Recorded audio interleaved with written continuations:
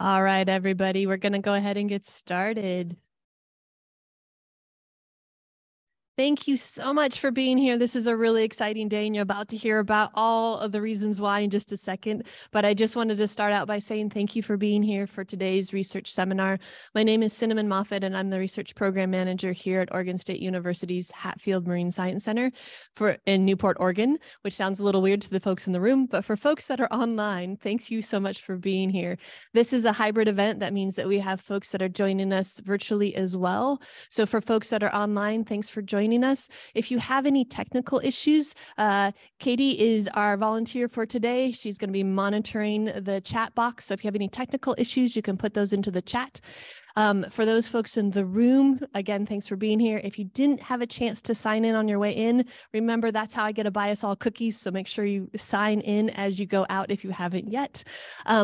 So because this is a hybrid event, for folks that are online, we ask that you put your questions into the chat box and we will go through them at the end. Katie will read them out to today's speaker, and we'll work through as many as we can in the time that we have allotted. For the folks that are in the room, we ask that you raise your hand at the end when we open up question and answer. And a couple of us are going to run around and give you a mic so that the folks online can hear you. Just wanted to let you know that you will need a mic to ask those questions. So a couple of really quick announcements that I wanted to make. We have a couple of really cool seminars and things coming up. So next week on May 11th, in celebration of World Migratory Bird Day, we have Susan Haig here, who is going to be talking to us about communicating to policymakers about avian conservation. So that'll be kind of an interesting one. And then I just want to do a save the date for our evening Science on Tap this month. That will be May 24th. And for that event, we'll actually have our Laverne Weber visiting scientist, Andy Reid from Duke University here, to talk about distangling science, policy, and conservation through the lens of the North Atlantic right whale. And so that will be a really interesting one as well. Just wanted to let you all know that if you are interested in any of those events, you can go to the HMSC website, go to the events page, and you can see seminars and you can see Science on Taps there. I also just wanted to let folks know that we are recording today's event, and we hope we'll get that up maybe on Monday, early next week. So if you have somebody who would like to see today's event, please feel free to share it. It will be on that past seminar page. But the reason we're all excited to be here today is that we have our this year's student invited speaker who is here with us. And so every year our students get a chance to invite one speaker that they think is going to influence their research, help their careers, and maybe change their perspective a little bit. And so we are thrilled that our student speaker is here. And so I'm going to hand this off to one of the students that are here at Hatfield, and she's going to do our introductions. Hi, good afternoon, everyone.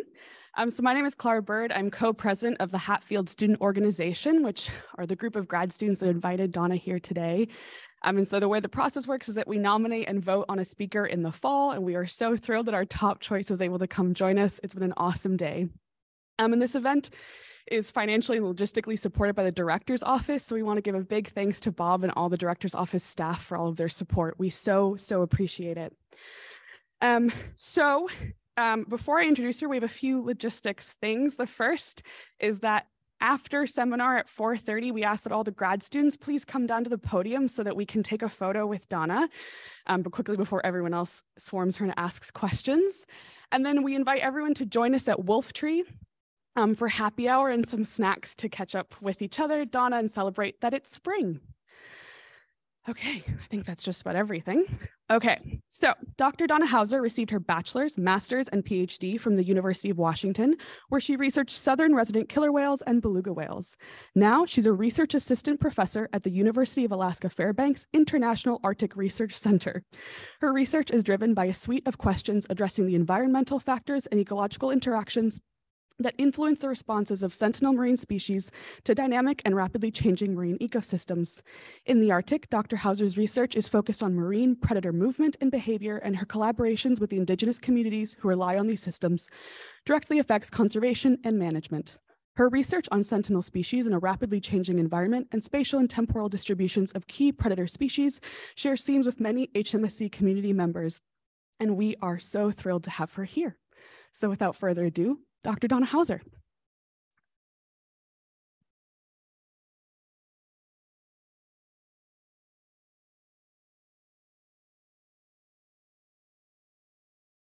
Okay. Oh.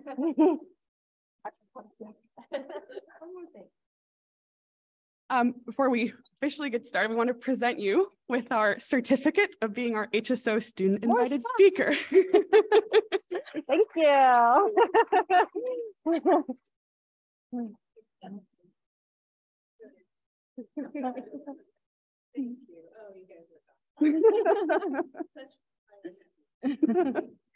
Thank you. Okay, can you guys all hear me okay? Is that a yes in the back? That looked a little, okay. Great. Well, it's been super fun, very interesting to be here today. I am just incredibly honored for the invite from the graduate students here at Hatfield, and it's been really awesome learning about all of the different research and activities that folks are doing here. So thank you for the invitation and for bringing me here on a visit. So let's see. Let's take a trip to the Arctic. In the Arctic, warming is occurring 4 times faster than the rest of the globe, and sea ice is the most prominent and impactful signal of climate change. So here we're looking down at the top of the globe in this animation, and it's showing the area of Arctic annual sea ice minimum extent. So that typically occurs in the month of September and has been detected from satellites since 1979. So over the period that you're seeing here from 1979 to 2002, September sea ice cover has declined at a rate of about 12% per year, or sorry, per decade. And they're associated with that, we're also seeing declines in sea ice thickness, the duration of cover and the timing, so the phenology of sea ice cover. And overall, I think that the important context here is that Arctic marine ecosystems are in rapid transition because seasonal sea ice cover is the dominant physical feature that is structuring marine ecosystem function. And it's particularly profound in certain parts of the Arctic. And so here, let's focus in on the Chukchi and Beaufort Sea regions of the Pacific Arctic, which has experienced particularly profound sea ice loss. The Chukchi Sea off Northwest Alaska has declined dramatically. Sea ice extent in September is now only 10% of what it was in the 1980s. And associated with sea ice loss, we're seeing increasing sea surface temperatures. It's been particularly warm in recent years. In some cases along the west coast of Alaska, surface waters have been 4 to 11 degrees Fahrenheit warmer in recent years than the historical average. Part of my reason also in sort of zooming in right away in the Pacific Arctic here is to emphasize something that I think a lot of Americans miss, which is that we're an Arctic country because of Alaska and its geographic position.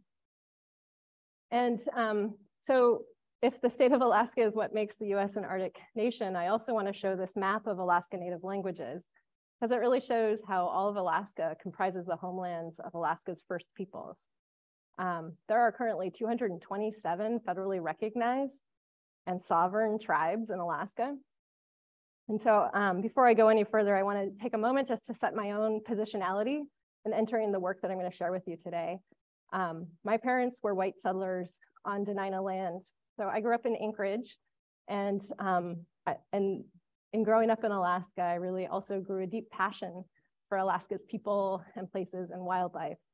And so I want to acknowledge that I've been fortunate to live, work, and raise my family on the homelands of the Lower Tanana Dene people in Fairbanks. UAF is located on a ridge that's called Trefyetta, and that's been recognized historically as a place to come together, to work, and think together. And so I think that's really symbolic.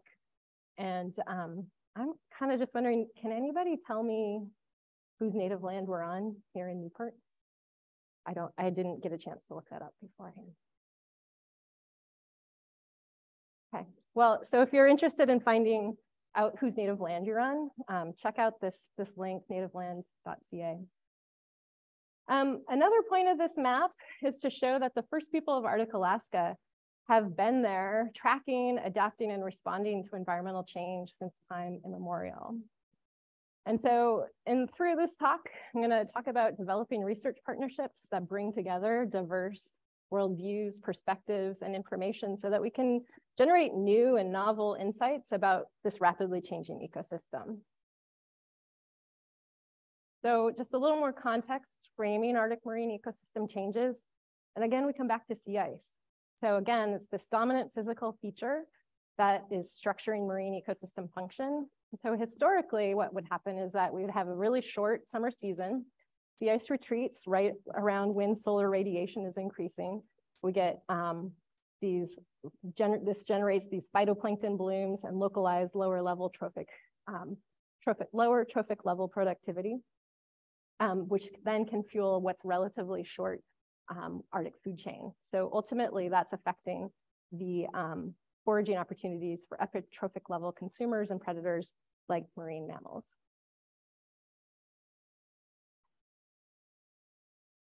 So my research has been particularly focused on the 7 endemic Arctic marine mammal species. These are primarily at the top or near the top of the Arctic food chain, but they rely on sea ice, either directly as a platform to give birth to their pups, so for reproduction, but also for foraging, or else indirectly or also indirectly in terms of habitat use and migration and migration timing. These are also important species because they're what I would argue sentinel species, whose ecology is really integrating the changes that are occurring in the Arctic, and they're culturally and ecologically critical to Arctic marine ecosystems. And Arctic marine mammals are also increasingly at risk. There's new anthropogenic pressures that are taking advantage of these changes in sea ice cover, right? So that could be the rapid increase of the number of vessels transiting the Bering Strait, where Arctic marine mammals are found to be 2 to 3 times more vulnerable to vessels than anywhere else in the Arctic. And then, of course, across the Arctic, marine mammals are food. They're critical cultural and spiritual components of the indigenous way of life. And so I think often there's sort of this assumption that if there's impacts of climate change or sea ice loss on marine mammals or the marine ecosystem, that this will then also affect the people and the communities reliant on them. And so in the next, 30 minutes or so, I'll discuss a few projects where we've focused on tracking rapid ecosystem changes in the Alaska Arctic, as well as the impacts to marine mammals that are the focus of some of these coastal indigenous communities. I also have just kind of used this opportunity to reflect on sort of my journey. And, I'm a marine biologist by training, but I've been learning from and working with Indigenous knowledge holders over the past few years. And it's really been transformational for the way that I approach science. So what is Indigenous knowledge? I'm going to lean on a definition of Indigenous knowledge from the Inuit Circumpolar Council, that it's a uniquely valuable way of knowing. It's holistic and integrative. Carolina Behe from ICC has described this like a puzzle where all the pieces need to fit together for a healthy ecosystem. And that healthy ecosystem includes Indigenous knowledge holders and culture as one critical component of the ecosystem. Indigenous knowledge can be systematic. It's also a living and evolving process. So evidence is directly acquired over extended timescales because it's shared over generations via cultural transmission. So just starting with that recognition that Indigenous knowledge contributes valuable perspective and unique perspective, I think there's been a challenge of combining Western or conventional science with Indigenous knowledge. And one of the challenges I think people recognize is that there may be these like mismatching scales. So in general, Indigenous knowledge is considered to be, relatively localized in terms of spatial scales, but time deep because of this sharing over generations. Scientific research could look over a broad spatial scale, but may only take place over a shorter season or even just a few years. So some of these differences in scaling also provide opportunity when you combine them, because information can be synergistic or complementary. So let's explore that a little bit more. So for the rest of the talk, I'm going to discuss a recent example of how we can equitably and ethically weave Western and Indigenous science through co-production of knowledge approaches. Building on that, we can look into a case study showing intersecting issues of recent sea ice loss affecting marine mammal habitat, the changing access and availability for traditional marine resources for hunters. And then I'll end with a bit of a discussion of some other opportunities to elevate community-driven research partnerships that track and respond to Arctic environmental change.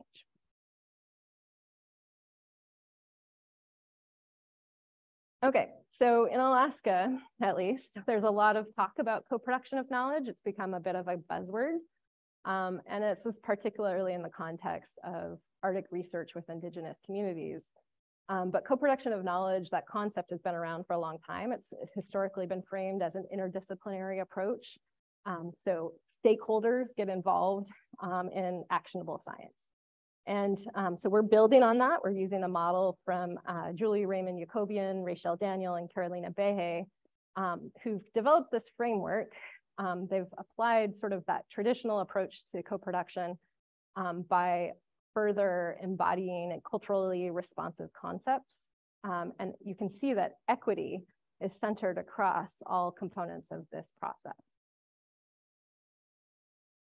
And so let me introduce the Iqaluit-Sikukin project. Iqaluit-Sikukin translates to ice bridges in Inupiaq, and had the overarching goal of bridging science and Indigenous communities to study sea ice change in Arctic Alaska. The project was focused in Kotzebue Sound in Northwest Alaska and had the centerpiece of taking a co-production of knowledge approach. So hopefully I'll play this short video. This is Sikorak Whiting. She is the executive director of the Native Village of Kotzebue.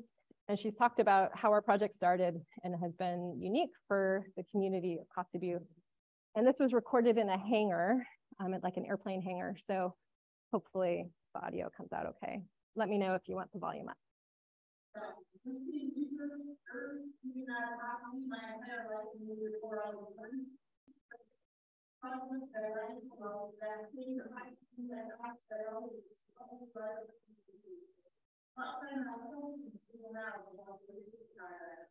So they began and they worked with their elders. They did not participate.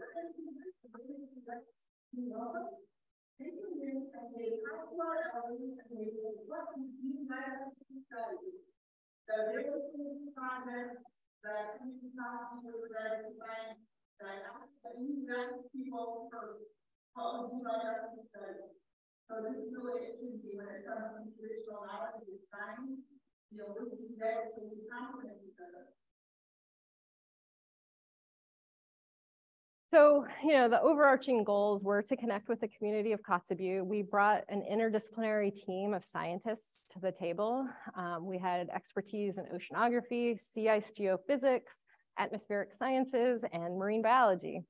So we were also, I should also note, we were followed by an ethnographic filmmaker over the duration of the project. So here I'm just including the overall 4-year timeline. And hopefully what you can see is that there's sort of this repetitive and iterative nature to our interactions to work collaboratively with the community, and also a council of elders. So we had an elder advisory council, which the local tribe identified. They guided us through every step of the research, all the way from the development of the actual research questions and the collection of data to the interpretation and sharing out of our results. They're included as co-authors on all of the papers and all of our products. We had a number of diverse field approaches as well. So of course, the local Indigenous knowledge, we also brought some long-range drones to do some of the research. We took measurements on top of the ice and under the sea ice. We deployed some oceanographic moorings. We took habitat surveys for ring seals on the ice. And as I mentioned, we had a documentarian following us as well. So like the earlier video showed, we didn't come to Kotzebue as a scientific team armed with specific research questions or hypotheses or objectives. We worked with the Native Village of Kotzebue to establish this Elder Advisory Council. And during our first visit as team leaders, we met repeatedly with the Elder Advisory Council. Our initial visits to Kotzebue were focused just on building relationships, getting to know each other. And then learning about the questions and concerns of the elder hunters in the community as it related to sea ice change.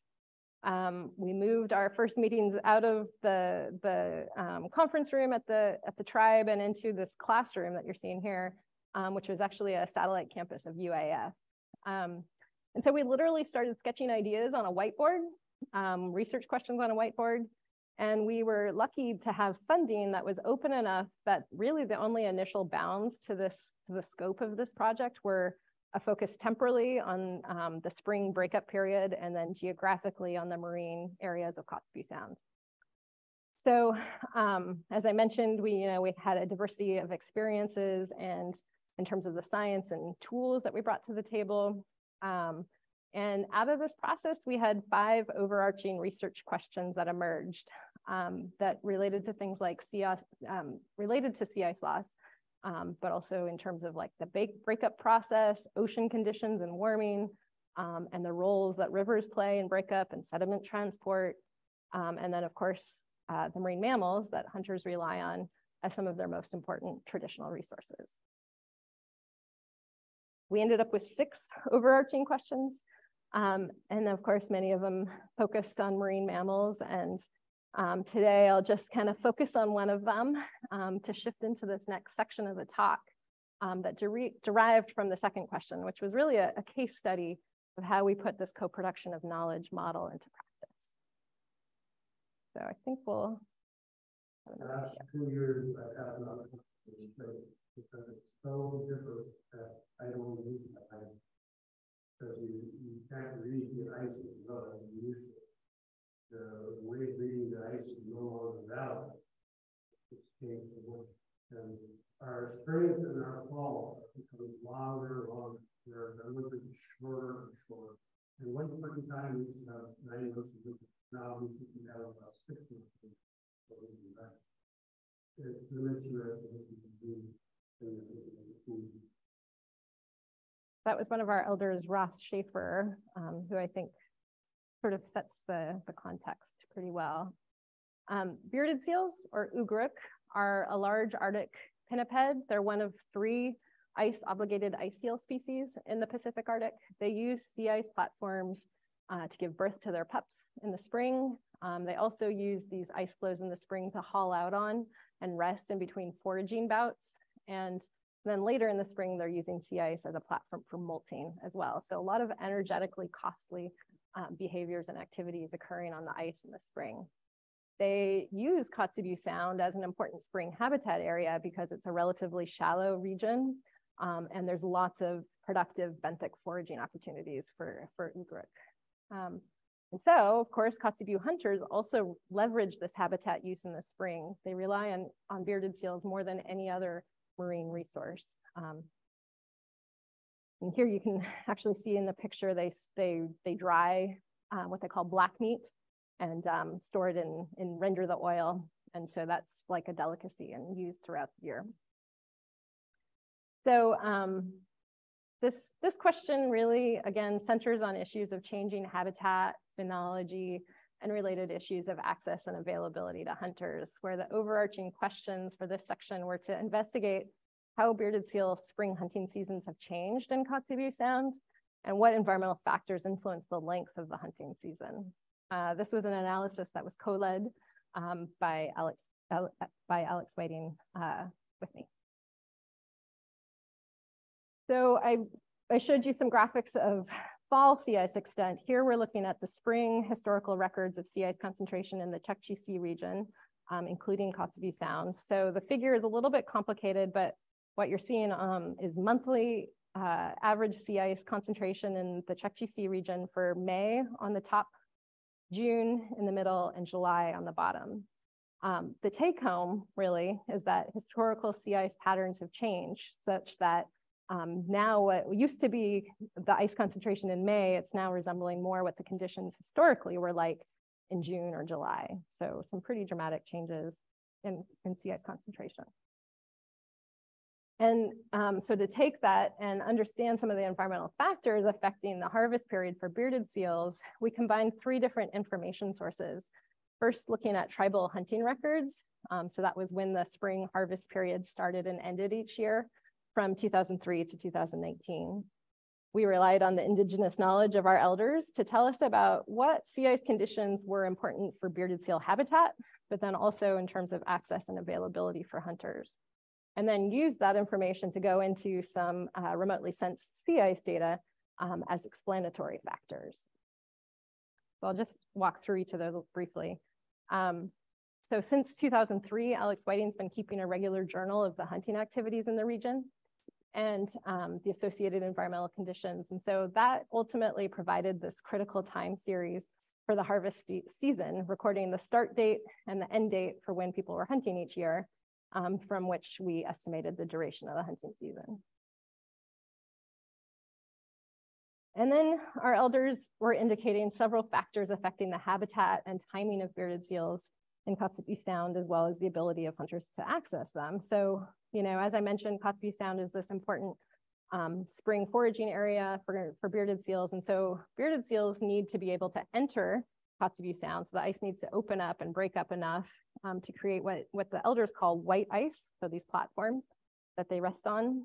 And then there needs to be sort of persistent white ice to rest and haul out. And so it needs to persist for some period of time. Then hunters need those broken ice flows for the hunters to rest on as well, because they only harvest seals that are on ice. They don't shoot seals that are in the water because they sink. So those platforms are really important for the hunters as well. They need to be able to access the bearded seals by boat. And so that actually means that they need to wait until the channel in front of town opens so they can launch their boats. And then, of course, they prefer broken ice flows that are in close proximity to town because those are safer and more affordable hunts that can be accomplished in shorter trips. So ultimately, what we heard was that Ugric and Kotzebue Sound are so closely tied to the sea ice conditions that hunting bearded seals is actually like hunting the ideal ice conditions. So we took that and looked to the sea ice data each year. We used MODIS daily satellite imagery to estimate a time series for the day each year when these annual events occurred in the ice cycle based on sort of that information from the Elder Advisory Council. So we were specifically looking at like this region, when did that open? So that was an indicator of when bearded seals could enter Kotzebue Sound. We looked at this channel, really clear signal in the satellite imagery so that that's when they could launch their boats. We looked at this region close to Kotzebue where presumably bearded seals would be more accessible. And then we looked at, for the entire Kotzebue Sound, when did that completely empty of sea ice as well? So we got time series for all of these different parameters. Okay, so if we look just at the tribal records, we can quantify that the spring bearded seal hunting period for Kotzebue Sound has significantly decreased, nearly a day per year over the past 17 years, if we're looking across this entire trend. And if we look at this sort of in another way, you can see the shift overall to shorter harvest periods through time. And so the start date has gotten a little bit earlier over time, but this is really driven by the overall decrease in the hunting season is really driven by the earlier end to the hunting season. So the last day of the hunt has gotten about 1.5 days earlier per year over this time series. And on average, it's now ending about 26 days earlier now than it did in the 2000s. So about a month earlier.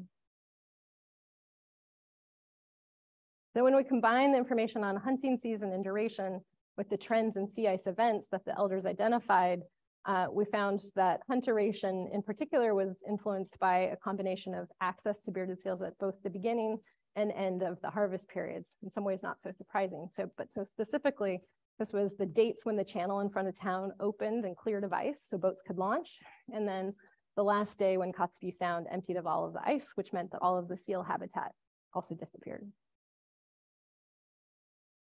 And so I think sort of just, if you just stop there, I think the assumption would be that hunters would have reduced success given the shortened hunting season. But I'm gonna walk through just to give you a little bit more context, talk through an example from the 2019 season. So paradoxically, that wasn't the case. In 2019, that was the lowest sea ice extent on record that winter. Kotzebue Sound didn't completely cover with ice, which was unheard of by the elders. And the channel also broke up really early on May 13th, which is what you can see in this picture. That was the earliest that the elders could ever remember being able to get out and go hunting. And then at the end of the season, in terms of the end of the season, there was this little tiny section of sea ice that actually grounded on a sandbar, which was less than 10 miles from Kotzebue. And so these chunks of ice were important for two things. One, these were the main sea ice flows you can see in the satellite image. These were the main ice that was available in the majority of the Chukchi Sea that spring. And so bearded seals were packed onto this little bit of ice, really high densities. And so this was really close to Kotzebue. Hunters could go out for just a few hours, know exactly where the seals were. Ultimately, they had a really short season. You can see this is just a couple weeks later than that previous image. But hunters were really successful in this short 2019 season. So just a couple conceptual diagrams to summarize some of this work. So in the past, Kotzebue Sound was reliably covered by sea ice until we started to see open water. That typically started happening in May, but the sea ice habitat for bearded seals would usually persist into July. Hunters would have to go on longer and farther trips. They often navigated really complex sea ice flows and searched for ugruk that were pretty dispersed. But the sea ice patterns have changed in Kotzebue Sound, so we have this earlier loss of sea ice. The hunters are embarking on shorter, more frequent trips. That actually requires less gear, less gas, and hunters are generally really successful. So in the 2019 example, the hunters had particularly low effort for really high success. And so just sort of overall, I think it was only through this ability to combine different information sources that we were able to show that even though these harvesting opportunities are decreasing with climate change, that hunting season has gotten shorter, hunters are so far compensating by changing their effort. So taken together, I think this is providing an example of the holistic breadth of knowledge in communities. They have systems in place for tracking Arctic change, but we've also generated new insights because of the opportunities to weave Indigenous and scientific perspectives. So for example, without the insights from the elders, we wouldn't necessarily have considered even the most appropriate events in the spring sea ice cycle that affect both seals and hunters. So I think, part of the success in terms of a co-production of knowledge example for the Ecologic Sakukin project was really based on our ability to build these trusting relationships, to listen to each other, and recognize the value of different ways of knowing. There's lots of ways to learn more about this project, and I've only touched on a small portion in some ways. So we've had several papers where you can learn more. So in particular, things like changing ring seal reproductive habitat quality, the oceanography of the spring breakup in Kotzebue Sound, how we measured particularly thin sea ice in combination with deep snow, which ultimately contributed to surface flooding of the sea ice that has impacts for not only marine mammal habitat, but the safety of traveling by snow machine on the ice.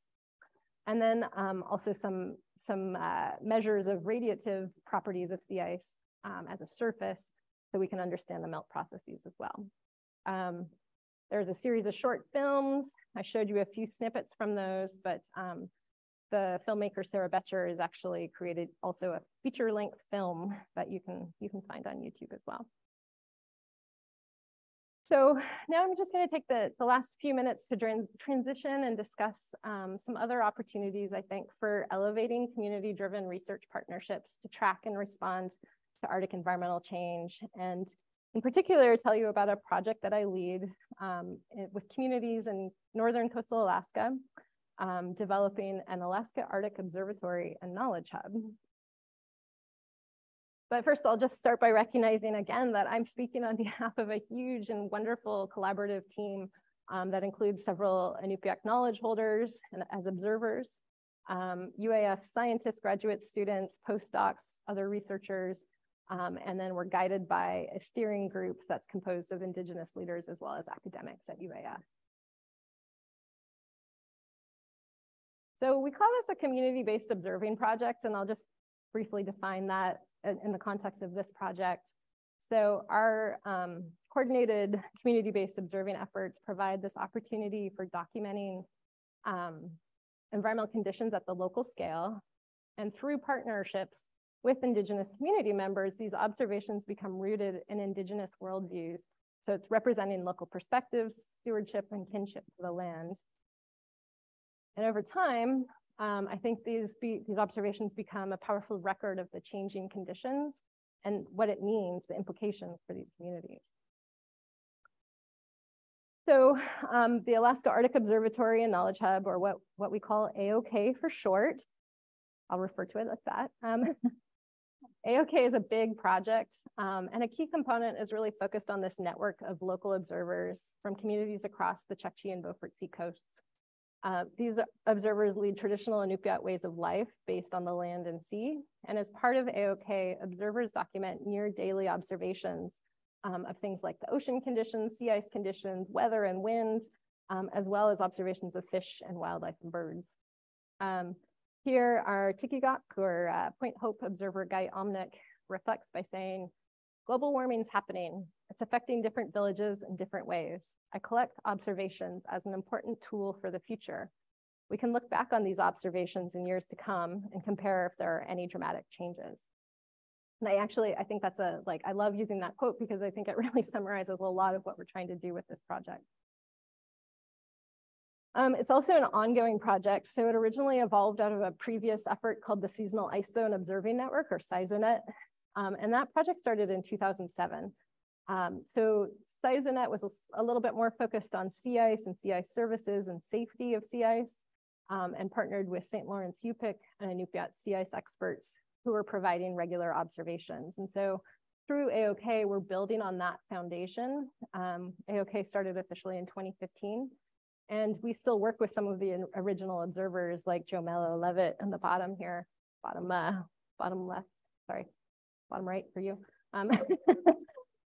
So Joe's been, giving us observations since 2007, and in total there are nearly 10,000 local observations from our Indigenous observers stored in our shared AOK and SIZONET archives. Here's an example from Billy Adams, one of our ecologically observers, just to give you an example of sort of what an observation may look like. There are narrative descriptions of weather, ice, and ocean conditions, as well as usually a photo or multiple photos that are geotagged. So, in this observation, Billy is telling us about where he is, some of the activities. So they're talking about whaling crews, talking about ice conditions, the safety of that ice, talking a little bit about the weather, that they harvested ringed seals, and that's a good thing for families in Inupiaq. So there's kind of a lot going on in just some of these little observations. And I'll just point out, I'll try to add there's a few other observations and photos from the observers kind of in the rest of the talk here too. So AOK this is a schematic to just sort of show you that we have a diverse set of observations and observing protocols.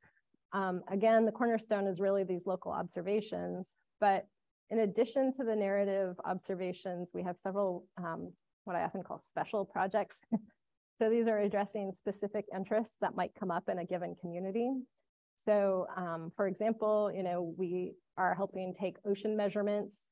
We also help map and measure sea ice thickness along trails that are built on the sea ice. So snow machine trails built on the sea ice for whaling and Utqiagvik during spring.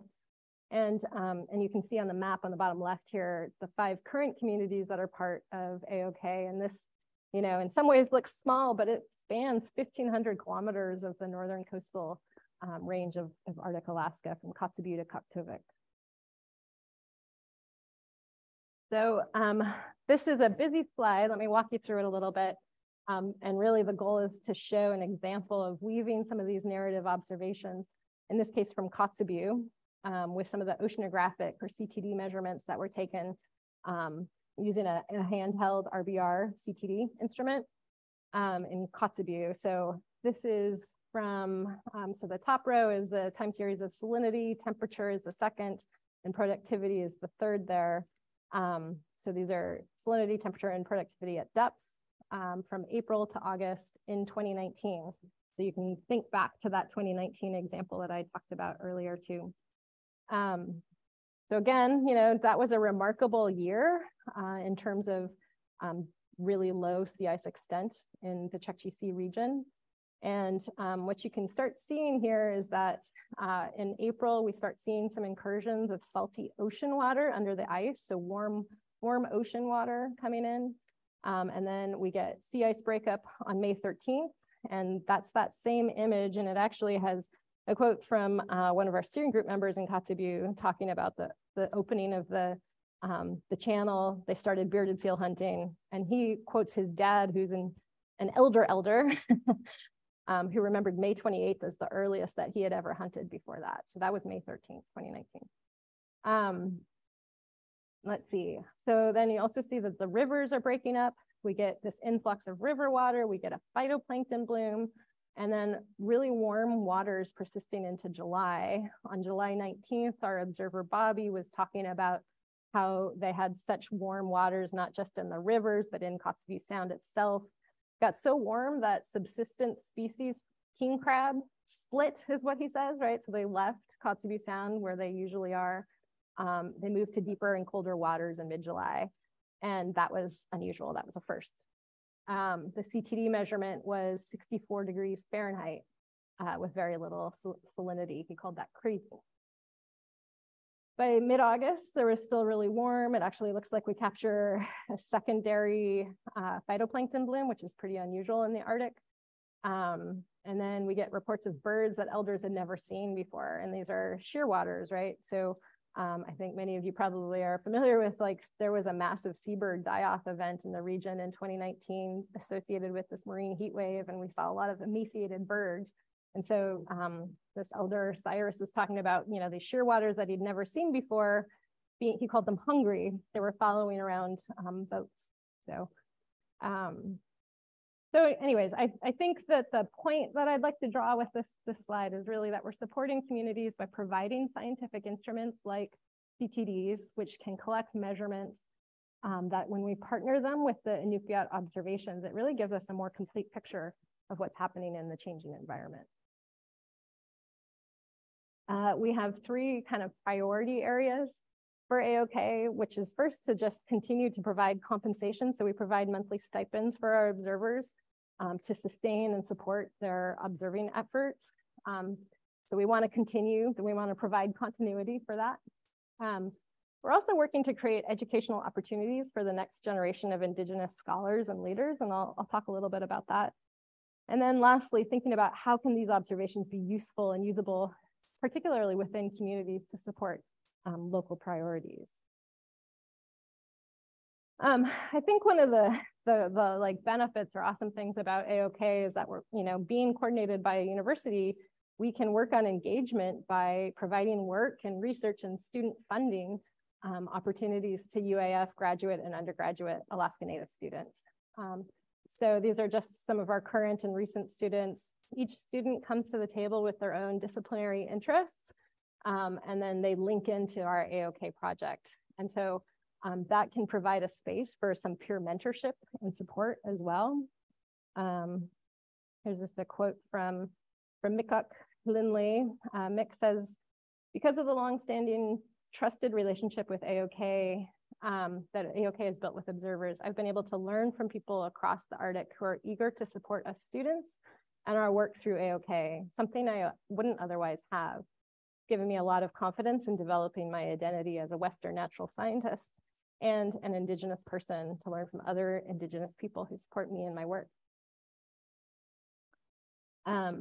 Roberta Turek Glenn developed this really cool digital storytelling tool as part of her thesis called a story map. The link is here. And so some of her reflection is that so often in popular media, Indigenous communities in Alaska are described from the perspective of people who don't live there. The rhetoric around climate change in Alaska Indigenous communities has been molded by the perspectives of outsiders who lack the understanding of what it means to be living through these changes every day. And so it was rewarding for Roberta to be able to prioritize and elevate the voices and observations from AOK observers who describe these impacts in their own words and reflect on them in their reports. So this was just one component of Roberta's graduate thesis that she finished last summer. And we're super fortunate that she stuck around. We've hired her as staff now, so she leads our AOK team in terms of project coordination and as a community liaison. I encourage you to go check out this story map at the link here. And you'll see some of the themes that she's put together in terms of like warming air and ocean temperatures, increasing winds related to storminess, coastal erosion, and of course, impacts of sea ice loss, all collated with sort of from the perspective of AOK observers. Okay, so as the project's evolved over the past several years, I think there's been essentially what we've identified as 5 core functions that have emerged as being an observatory and a knowledge hub. So first, of course, the importance of sustaining these observations to document and track and synthesize Arctic environmental change, but then also to communicate and share these observations, what they mean and implications from the Indigenous knowledge holders' perspective.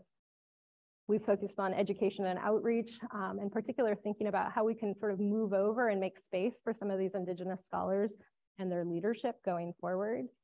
We're working to create connections. We can serve as an interface for scientists and agencies and others who want to engage with some of these Indigenous-led observations. And then lastly, we are continuing, I think this is the area that needs the most work and we're continuing to push on the most, is community-led responses. So like, how can we support Indigenous-led responses to the environmental change that's occurring in the Arctic? So some of the ways that we're sort of exploring these future needs and approaches are to think about local scale decision-making needs and how they can be placed into like the context of things like tribal adaptation or tribal climate adaptation planning. We're working with some of the marine mammal co-management organizations in Alaska to move the dial towards more Indigenous-led marine mammal co-management, and then thinking also, of course, about broader connections at a pan-Arctic scale, so scaling up these observations in other places across the Arctic. So again, a few different ways to learn more through our website. We have a really active Facebook page for this project because it turns out that a lot of rural Alaska is on Facebook. So this is one of our best ways to sort of support communication and share back what's going on with the observations and with our activities. And I'll just end with a couple more quotes. First here from Bobby Schaefer. He's a current AOK observer and also was a member of our Elder Advisory Council for ecologically. Bobby has a real sense of urgency. He says, we can't shut our eyes to climate change. It's not going to go away. We have to change what we're doing. Otherwise, there's no hope. So he's kind of got a sort of a negative view going forward, but I think his point is that getting people to understand the importance of climate change is important because we're talking about future generations who are going to live it. So he's really thinking about his kids and his grandkids. Cyrus Harris also talked about the importance of valuing different ways of knowing and how Indigenous people have been observing their environment since time immemorial, and says Indigenous people from way back in the day have always studied the climate and the weather as a way of survival. gives them an idea of what conditions are going to look like for harvesting and certain areas for traveling. Another Kotzebue elder, John Goodwin, said that we worked as a team. It wasn't one-sided. It was not only from the science department. The project Ecogvik Sikukan worked with the locals and with us elders. And by doing that, you get better results. And I really love this quote from John because I think he really hits the nail on the head about getting better results. And for me personally, these projects have been transformational in how I approach my work in marine ecology. As a marine mammal scientist working in Alaska, climate change has visceral impacts. Marine mammals are, such a part of the culture.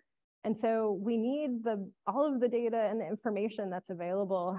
And we in fact need to embrace these opportunities to work together with knowledge holders. And these are the people that are on the front lines of climate change. So I think that, just overall, I'd end by highlighting that research originating with Indigenous knowledge and accounting for local values also has the potential to lead to more inclusive, more sustainable, and ultimately equitable outcomes in the face of this rapid and accelerating changing Arctic. So with that, I'll say Teku if you're in Kotzebue, Koinakpak if you're in Utqiagvik, and thank you if you're in Newport.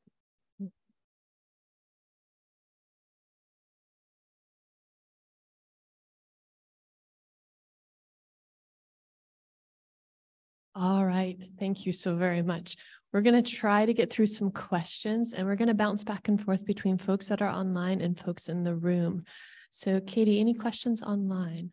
All right, for those folks that are online, go ahead and put your questions into the chat box and we can work through them. All right, folks in the room, I saw a hand go up.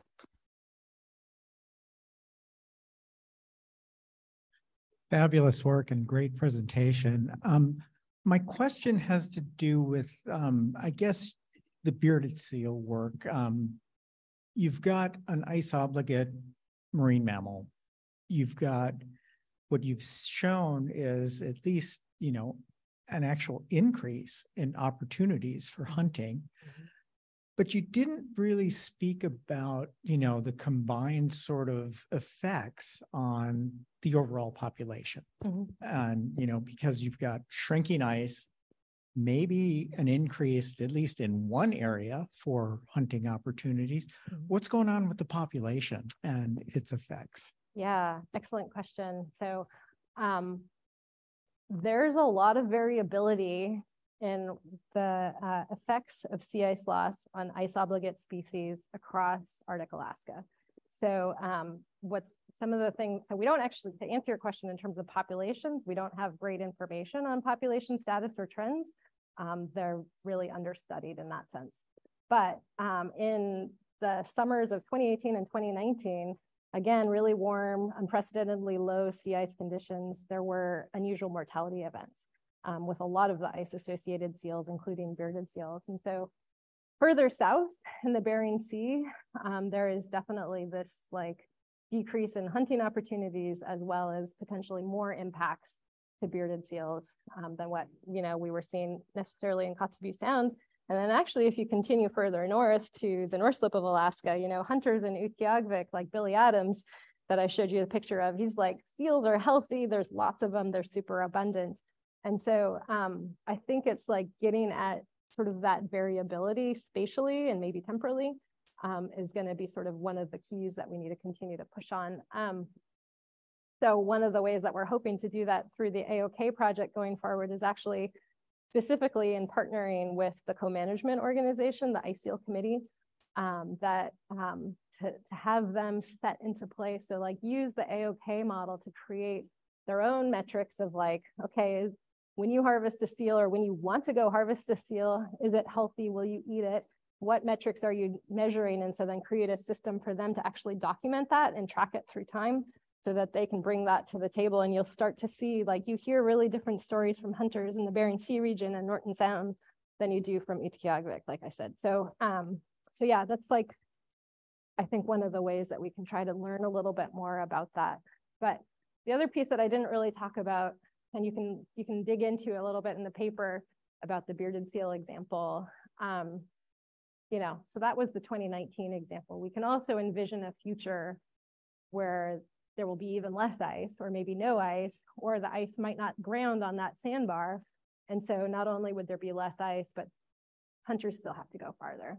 So we kind of talk about that a little bit more in the paper as well. Kind of glossed over it for this. Katie, any questions? Questions in the room? All right, I'm going to be selfish and ask my own question. So I'm curious about data transfer from your observers to a central database, how narrative information and the instrumentation data gets transferred. Does that have to be translated, or just curious about how that works? Yeah, so we, and are you talking specifically sort of about ethical issues associated with that, or just? I'm thinking about management of such a database, but that's coming from my perspective. Yeah. So we have partnered, I mentioned that has been built, that the AOK project has been built on a foundation from the Seasonal Ice Zone Observing Network, a predecessor program. And SciZonet, that program built a partnership with another organization called the Exchange for Local Observations and Knowledge of the Arctic, ELOCA. So they're part of the National Snow and Ice Data Center. It's a NSF-supported data center. And so they've essentially created, they're the platform where all of our observations are stored. We have a specific data use agreement that the observers have all signed off on, essentially provided their consent.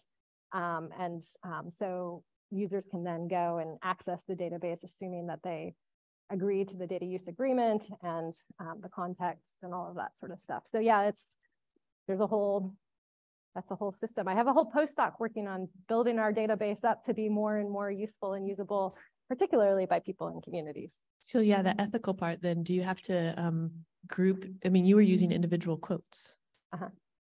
Yeah, so, we ask for consent from our observers to be able to share all of those sorts of things, right? And for the most part, they want their knowledge to be used. They want their observations. They want their quotes to be out there.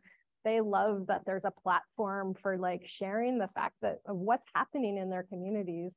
You saw that quote from Bobby Schaefer, he wants people to do something about climate change. So yeah, I think in general, folks are really happy to have their observations shared and used.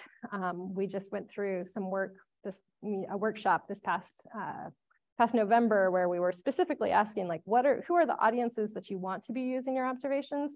Are there audiences that you're worried about using your observations? And so there were some really interesting things that came out of that. Of course, they want youth and people in their community, school children, but so agencies was an interesting one, right? So they want government agencies to be using their observations, but they also have some concerns about that, right? So yeah, we're trying to sort of walk that line about use and usability and access. Interesting. I know we're trying to do some things like that here in Oregon with some of the fishery observations that we could be taking. So I was just curious. Okay, question online? Oh, you're being quiet online, everybody. Get your questions in there. Thank you. Great presentation. I'm curious, could you elaborate a little bit more on the start of this project? Because you went over kind of the motions of the various meetings, discussion groups, meeting with the elders, approach. How did you, can you elaborate a little bit more on how you started that discussion? Yeah. Even just started thinking about that in that approach. Right. I would love to hear more. And then also the film, the film that you also discussed, that was also part of that project. Yeah. So how do you start a knowledge co-production project with an Arctic community is probably the most common question that we get, right? Because I think there's a lot of people that are really sort of want to do stuff like that. And they see examples and they also know that it's hard. So, in this case, we started with a relationship with the native village of Kotzebue. The native village of Kotzebue has an environmental program coordinator who is very active in science. And so he was essentially there's this term boundary spanners, right? And so there's these people and organizations that can serve as connectors. And in that case, that was Alex Whiting. So we built a relationship as scientists with the native village of Kotzebue, talked about like, hey, would it be interesting to develop a research project with the tribe? And so there was sort of like a precursor to the actual project, if that makes sense. And so it's all built on relationships. But even so, we had, I think it was about the first 1.5 to 2 years before we actually had identified those 6 research questions. So we had really unique funding sources. So that was the Gordon and Betty Moore Foundation, right? So we had foundation funding that took a bit of a leap of faith in us to say like, yeah, you can write a proposal that doesn't have research questions or hypotheses outlined. We just had we want to study sea ice change in Kotzebue Sound with the native village of Kotzebue. And they gave us the space to build those relationships, to work together and identify the research questions. So that's not sort of historically how a lot of, I think, federal funding or funding agencies have sort of worked. I think in the Arctic, we're starting to see a little bit of traction on that and some changes. I'm less familiar in sort of other parts of the world. And then your second question about the film, can you remind me what the question was? Could you elaborate more on that film? Is it out? Is it available? What's the title? And Yeah. So if you search YouTube for ecologically, you'll come across it. It's the filmmaker is Farthest North Films. There's a series of short films, so like just a few minutes to 15-minute in length kind of things. Probably about 12 of those that are about various parts of the project. I think they would actually be really great for different, like teaching tools or something like that, right? And then there is a feature-length film that's called Ice Edge that she also put together and kind of tells the whole story. It was, yeah, it was part of that project. All right, I got a question online. Go ahead and use your mic, Katie.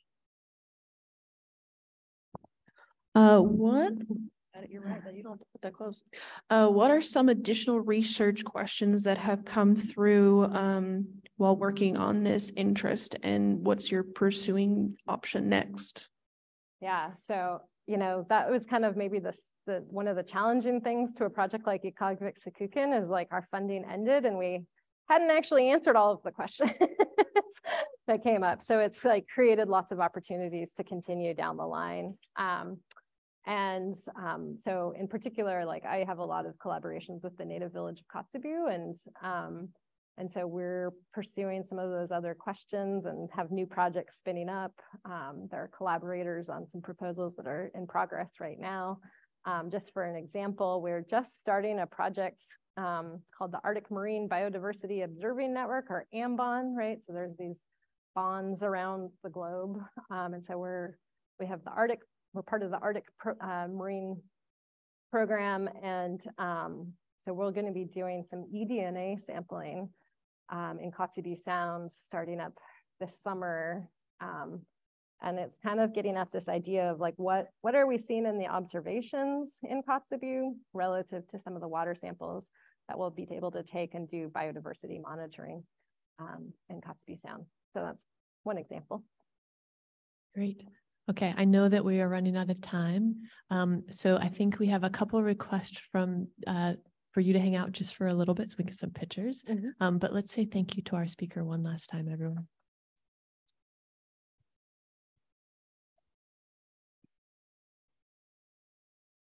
Thank you so much for being here. We really appreciate thanks again so much for the invite. It's been so fun to be here. Great. Thank you, everybody.